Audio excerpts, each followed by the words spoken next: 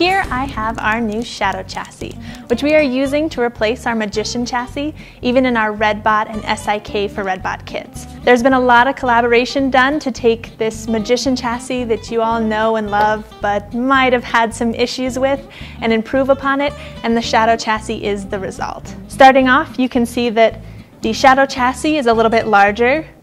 It's a little bit more spaced out, so that there's more room for boards, sensors, wires, batteries, all of that good stuff.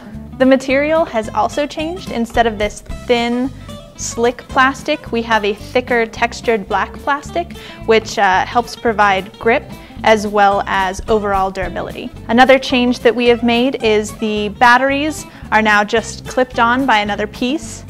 This helps with changing the battery, and this also helps with the batteries and how they fit in, since there's no pesky screws to keep it on. Another large change is, instead of having all of these holes on top of the chassis where you would screw your boards into, we've got this nice little 4-sized clip which fits the RedBoard right in there.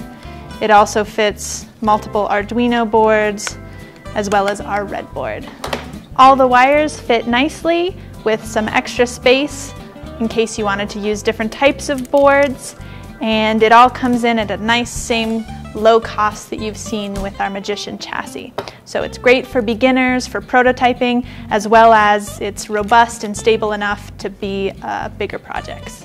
And lastly, the assembly has been super simplified. For just the chassis, you don't need any tools, and you don't even need a screwdriver. It all snaps in. To show you guys how easy that is, I have a video of me putting it together real quick. There's also a tutorial to show you how to get all of the stuff together, including with our RedBot and our SIK for RedBot kits, and everything has been simplified. There you have it, our new Shadow chassis, which actually comes from Actobotics, so it's got all of the little pins, and you can start putting some Actobotics pieces on here if you wanted to get really fancy. Here we have all of the parts from our SIK for RedBot. Hope you enjoyed it.